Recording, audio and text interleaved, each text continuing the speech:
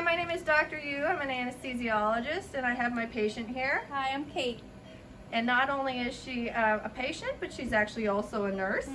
And she has consented to let me try out this intubation box here for her procedure today. Yep. This is a procedure that this intubation box is designed to help anesthesiologists protect themselves.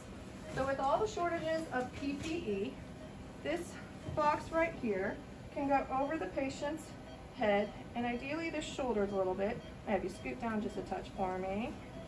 Perfect. And we're on a cart right now, which is different than if it were on an actual bed. But you can see that for me, for my intubation, and I'm going to have you lower the bed just a touch.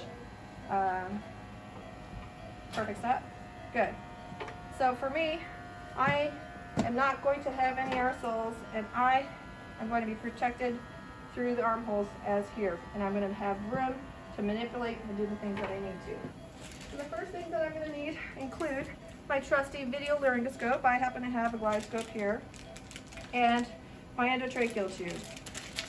I've checked my vitals.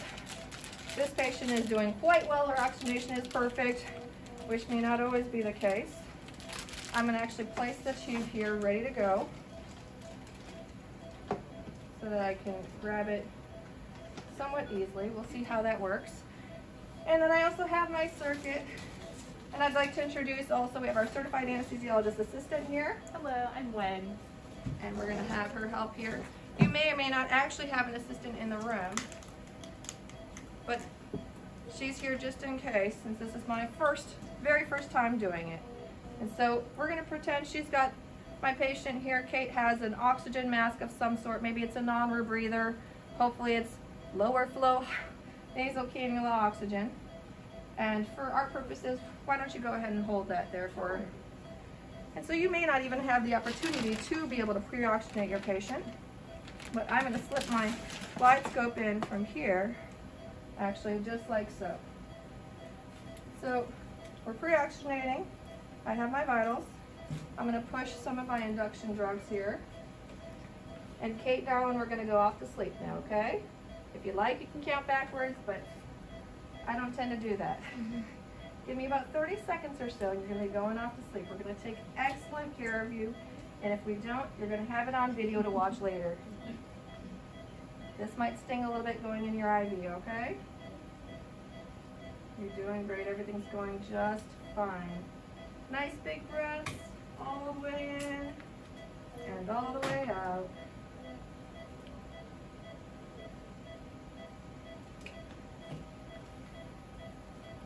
So I've pushed my induction drugs, and she's going to go off to sleep soon. And I'm going to do a rapid sequence intubation. If you have a helper, you could consider having them perform cricoid. That really defeats the purpose here, though, of the intubation box and not really having a helper. So I'm going to have Wen go ahead and step back. Before we do the aerosol producing procedure, she's welcome to exit the room. And after I see some fasciculations, which I'm starting to see right now, I'm going to prepare for my procedure, and I'm going to put the glide scope there. So I'm going to actually put that there. Let me reach. I've got my two arms in here and my tube ready to go. I'm going to scissor here, and we're entering in. I'm looking at my video laryngoscope. I've got my epiglottis in view, and I'm pulling up, grabbing my tube. Coming in from the side here, watching what I'm doing. Going, and if you can watch the cords right here on the glide scope, and see that going through there. So there's my tube, and coming out with my stylet, coming out with my glide scope. I'm going to now pull up my cuff, sealing that off, connect here, and now I'm going to bag my patient. And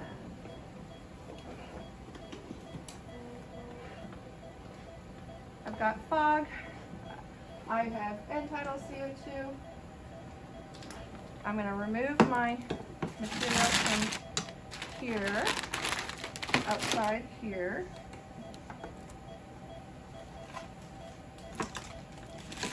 So all of the aerosols in theory are on the inside of this intubation box, as well as on the current materials I have here that I could toss separately.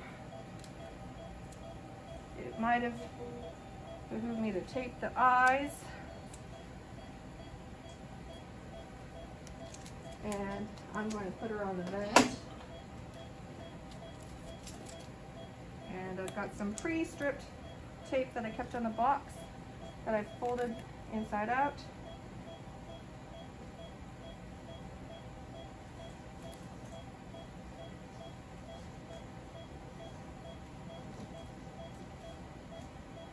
That I'm going to secure now to her face, and one more for good measure.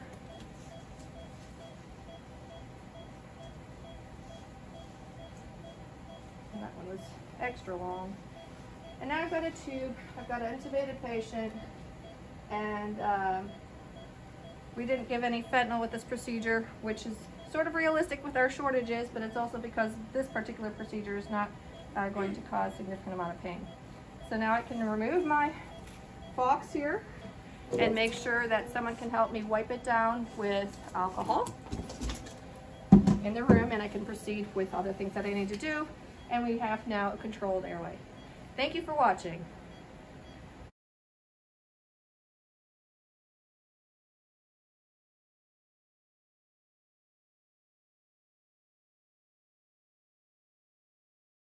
So there's a lot of attention to these intubation boxes ever since they made them in Taiwan. And this is the one that I used today earlier on my lovely patient Kate. However, on the second usage, you can see that it actually splintered up here. This is acrylic glass that they use some sort of acrylic glue. And unfortunately, you can see here, it's actually even come apart just in 2 uses. And honestly, you know, it's very light and perhaps not as durable. And as far as the width, I think they made some modifications to the Taiwanese prototype. This one actually is too big and too wide to fit on this bed. Today I have with me Johnny Cartwright, Assistant Director to the Simulation Center, and he has done an excellent job of making an even better intubation box. Let's give it up for Johnny. Thank you, Dr. Hugh. I'm Johnny Cartwright, guys. So what we've got here is the base model, or the base design behind this is the Taiwanese design. The only thing that I have modified is a larger diameter hole, armhole. I've also added a third auxiliary hole so that you can actually assist in handing the tube, cricoid pressure, BVM. I've also added a small port that you can see down here that is based off of a 6.5 ET tube, fits in this hole. You can then add a HEPA filter, or at least a 0.3 micron filter to this inside here. And then once you're on the outside, we can actually attach wall suction to this. And the whole point of that is that with the high flow that you will get by pre-oxygenating, using whether it's a nasal cannula or bag, we want to try and eliminate some of that positive pressure that's created and create negative pressure using this. It also, should there be any coughing or something that goes on during intubation or extubation, this can help try and draw away some of that splatter out and away from, you know, hands, face, things like that. But ultimately, this was only about 1 centimeter wider, to be honest, from the original design, only because I used a thicker 0.334 acrylic. I also used a Weld-On 3 is the commercial name. Weld-On 3 is an acrylic. Where did you get that Weld-On 3? So I actually bought the Weld-On 3 on Amazon. So, is there anyone else that's been helping you with the system? Yeah, actually, Eli Lilly and Company has been helping me tremendously. Luckily, I was able to get some spare material from them, and they've been able to laser cut these holes. I highly recommend if you can try and get them manufactured with these laser cut holes. My first design actually was more similar to the one that Dr. Yu just showed, but using a jigsaw and other you know, hand tools can make it a little bit rougher and harder to maintain a perfect circle. Now, can you tell me a little bit, the other holes were wider apart, but you maintained the distance with the Taiwanese model. Why was that? Correct. The main reason I wanted to do that is because just some of the simple physics is that I didn't want to widen the arms too much, because I feel like as far as the geometry is concerned, you want to try and keep your geometry.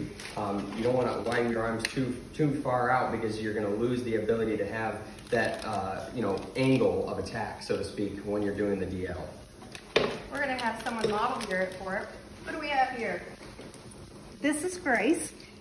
Grace is one of our anesthesia nurses. As you can see, my hands here are at the right, you can see that my motion here, I do have to manipulate the tube a little bit if I were to DO, because it is a little bit long. I do have to make sure I maybe have to change the way that I come in advance. My stylet is sticking a little bit, mainly because of the height. What can I do to change the height of the box if I'm running into trouble like that? So the other opportunity you can do is actually take this box, lift it off of the rails, and then what you can do is actually shift it sideways, tuck the arms in, and then use the side arms of the bed to actually then support it. So you can actually get about 3 inches of height back onto the table. Oh, I'm sorry, yes. All right.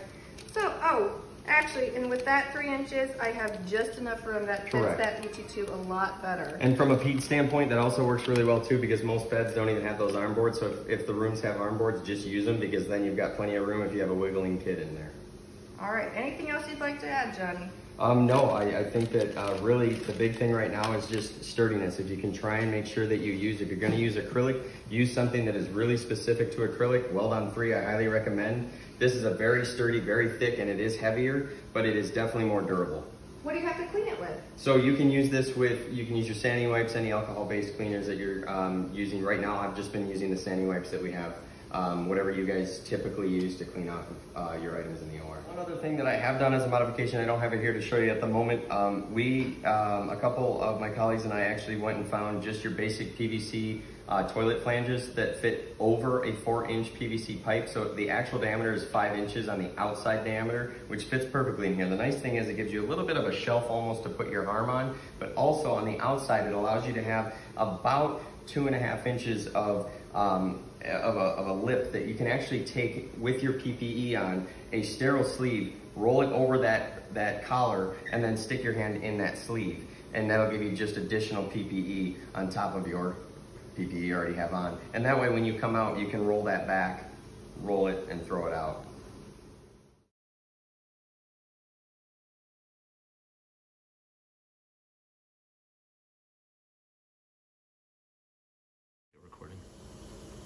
So here we're going to test out with a smoke pencil the concept of aerosolization with the negative pressure port over here. And so again, that port was I believe a 6.5 ET tube connector along with a filter. This is actually one of our humid events. It's 0.3 microns.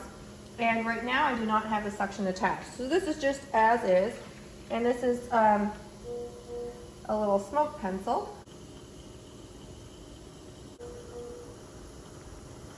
So you can see that we're filming here, and we've been filling up this entire intubation box with some smoke from the smoke chamber here from this smoke pencil. This is that haze we're creating right now without the suction. You can sort of see it's going all over the place. I'm going to turn on this negative pressure suction port and connect the tubing and see if it starts to divert at all.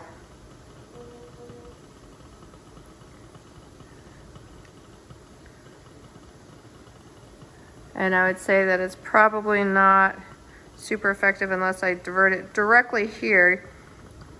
So anything right now, you can see that continuous flow into the suction port. And let's sort of see if I bring it further away, you can sort of see. So about right now, let's see, that's about 2 inches away. The suction's no longer strong enough, but if you bring it as close as 2 inches, you start to get laminar flow right around, that's actually 1 inch. So anything that's about 1 inch away will be suctioned, but as far as everything else, you can sort of see anything up here, over there, it's going to be all over inside of the box. So the negative pressure suction port is a nice idea, but probably not worth the effort.